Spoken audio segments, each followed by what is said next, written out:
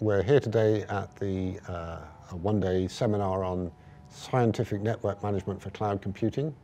So the focus is very much on telecom networks and how they do or don't deliver quality and how they can be managed. So we're here partly as proposers of this kind of ΔQ approach for how to reason about networks and so forth, which we're applying within the Cardano project.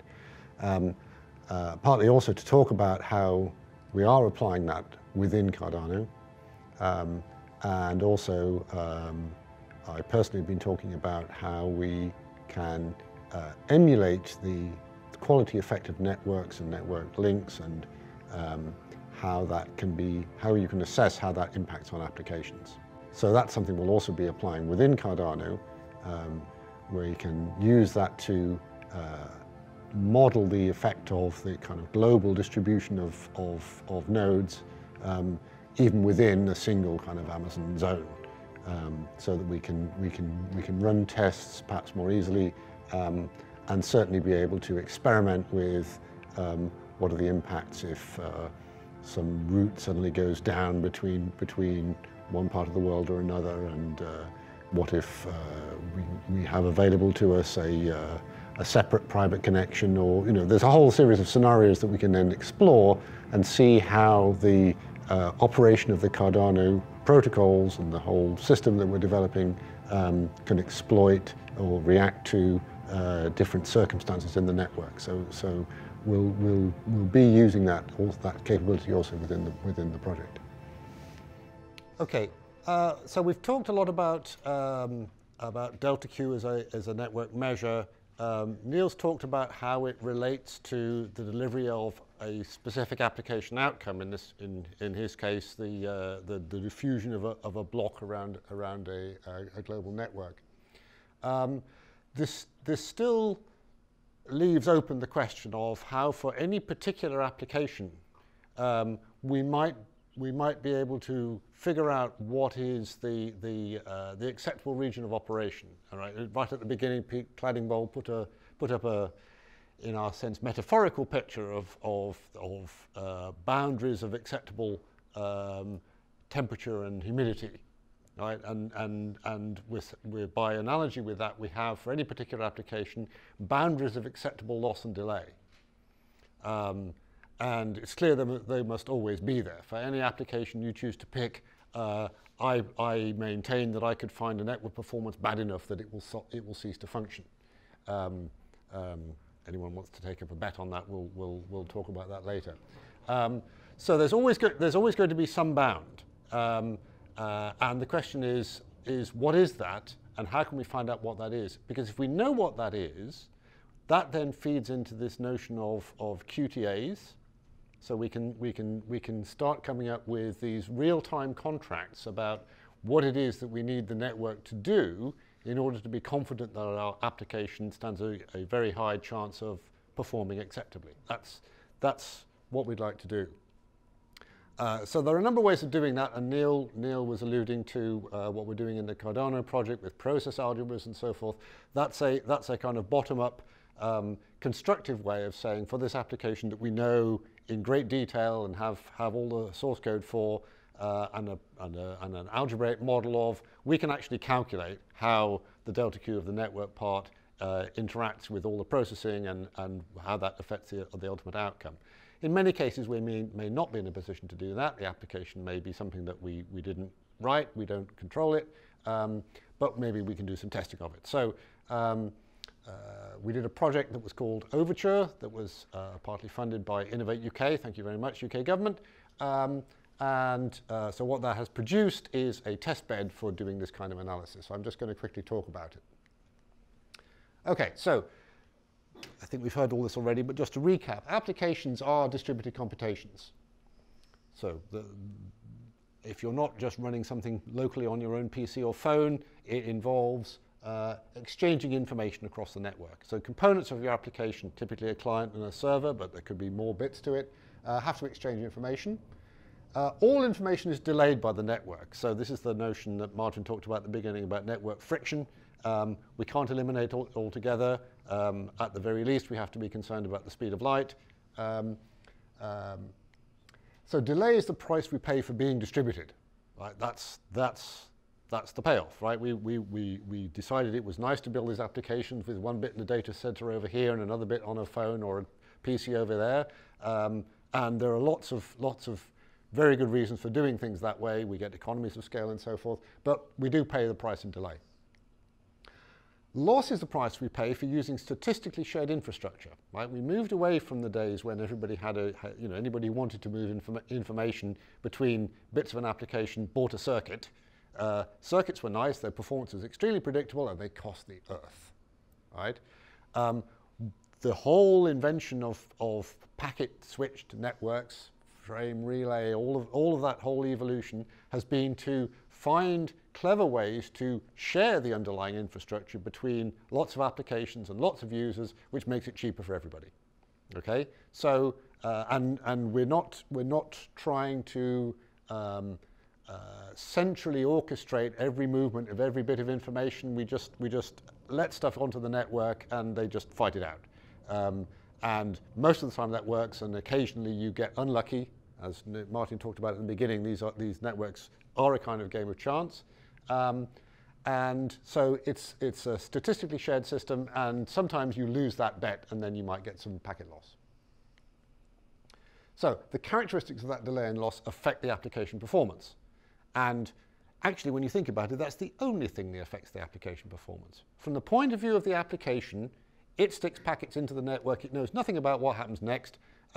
Sometime later, they pop out in the other bit of the application, or they get lost in between. And that's all it is. A network, to an application, a network is a damn thing which delays its packets and loses some of them. That's what it is, right? And that's the thing that impacts its performance. And Neil was just talking about that in relation to an aspect of the way blockchains work.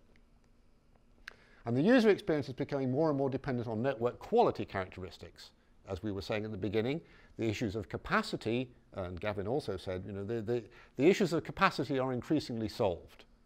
The issues of quality are increasingly not solved. And actually that's partly because in building these networks, we've made all kinds of engineering trade-offs to get more capacity, and in many cases we've sacrificed quality in order to get it. So that's something we need to be concerned about. So network capacity is no longer the limiting factor for many applications. Actually, from the point of view of ΔQ, you may think we've forgotten capacity altogether. No. Capacity is a factor. Capacity is the point at which it's the level of load that I can apply before which my ΔQ gets really, really bad. Right? So if I have a capacity of 10 megabits and I put in 12 megabits of traffic, I will lose 20% of my traffic. Right? So my ΔQ will be really bad. But that's what the capacity is. So here's a testbed. So basically what we're doing is we're emulating the performance of a network. And there are lots of network emulators out there. The difference between this one is this actually emulates ΔQ. And remember we talked about ΔQ being the probability distribution of delay and loss. So we can emulate that, and we emulate it separately in the upstream and downstream direction. So we can do it upstream and downstream. And we can do it between the server and the client. And we can assess the application outcome. And on the way, we can also measure the load which is being applied. We haven't talked a lot about load and resource consumption, but this is actually the other side of the equation. To build networks that are efficient and reliable, you actually need to have some understanding of the load that you need to deal with. Nobody can deliver a good quality with an unbounded load. So you have to know what the bound on the load is. So this is something we could do. Gavin told us earlier about there's a whole raft of people out there who are developing automated metrics for quality of video and all kinds of stuff. So you could actually just plug one of those in here and say, right, okay, I'll now twiddle my ΔQ knob. It's actually a two-dimensional, well, multi-dimensional knob, so it's it's not quite that simple. I use my hopefully automated measure of assessing the application outcome, and I find what that region is, right? The region of the predictable region of operation, the boundaries of what I can accept, and now I know what the network needs to deliver to make my application work well. So far so good. We can take this further. Oh, sorry, reproduce the, yes, okay, I've said all that. Right. Okay, so does this work? Well, okay, so here's an example. Here's one we prepared earlier. So, good old speed test, right? This is your measure of gross network performance, is a speed test. So, here was a test we did on a VDSL line, actually also going over Wi-Fi. You can see here are the results. So that wasn't bad. Okay, here's a DSL line to the same location. This happens to be PNsol headquarters in deepest Somerset, which has good connectivity as it can get. So as well as having a VDSL on it, has a DSL line. Obviously, you can see that performance is less, the speed is less, ping time's a bit worse. Okay, so what we then did is we took the VDSL line and we attached our testbed to it and configured it to emulate the DSL line. The Ookla speed test server is still up in the network, and those are the results we get. So we're actually not doing a bad job of emulating that. And that emulation was based on our understanding of how DSL works, how the framing operates, and what kind of capacity limits there are, and so forth. So we implemented a constructed model of how we expected that to behave. So here's an example of some fine-grained behavior. So we saw some pictures like this before. Right, this is the kind of behavior that you can see on networks. So we're now at a much, this is in terms of seconds of time. This is in terms of seconds of delay. That's the kind of thing that we sometimes measure. And we can again come up with some theories about what's going on there, and we can construct a model that reproduces that kind of behavior, and then we run the traffic through it, and we get this. So this is just to say that this is a system which is sufficiently flexible that it can reproduce a whole range of kinds of behaviors in networks that we actually see. So it's realistic from that point of view. What we can also do is run two of these at the same time to the same server. So we connect two identical clients via different network connections. And we test them against the same server at the same time. So all the issues about what was the server load and all of that kind of stuff, we factor those out, right, because we're doing contemporaneous testing. So we compare our application outcomes via some parameter. If necessary, we can do this subjectively. Find a bunch of students and stick them in front of it and say, how good was that for you? So if the server is an issue, it will show up in both clients. If the network's the issue, we'll see it in one rather than the other. So this gives us another way to assess the impact of the network on the application performance. So we can go further. Actually, we already saw this example. The Ookla speed test is exactly one of these. The speed tester is up in the network. We've got a whole internet between us and them. What we can do, and we've talked about this extensively, is we can measure delta Q. So we can measure the delta Q actually between here and there. We know how much we're adding here, and so actually we still know, even though we've got this server across the famous cloud, we can still know what the end-to-end delta Q was, see what the application outcome is, and we can still make this assessment of what is the predictable region of operation for that application. We can even go further.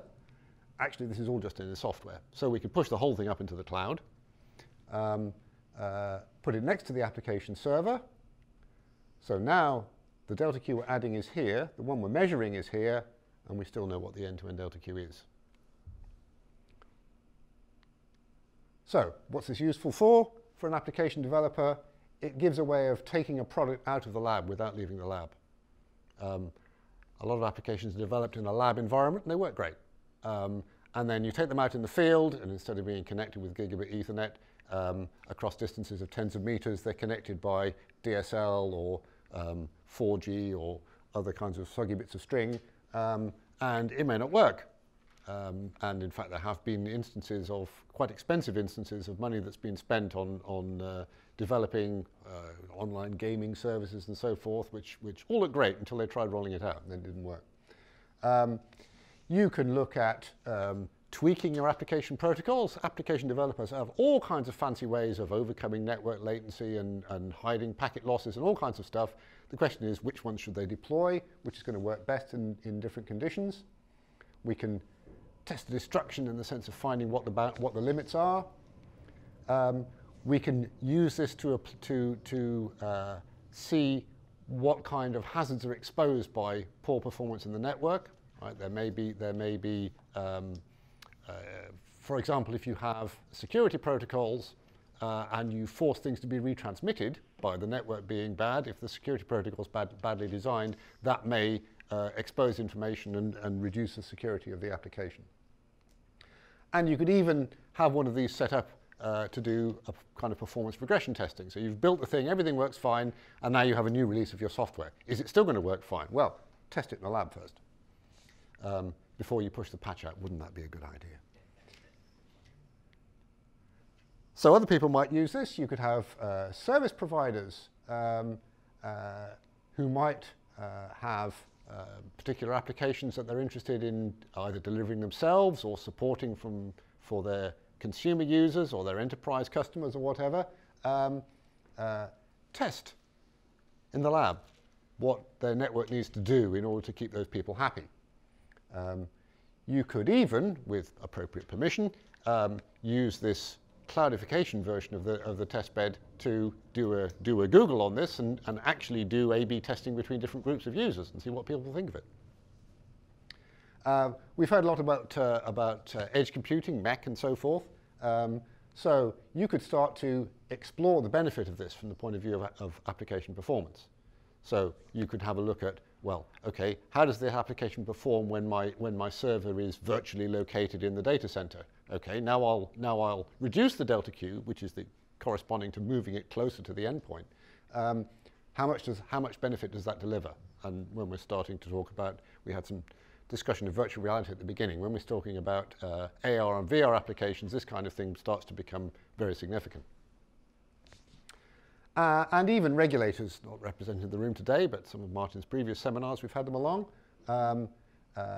We could start exploring, we could have a rational discussion about this whole question of net neutrality, which is subject to rather irrational discussion most of the time.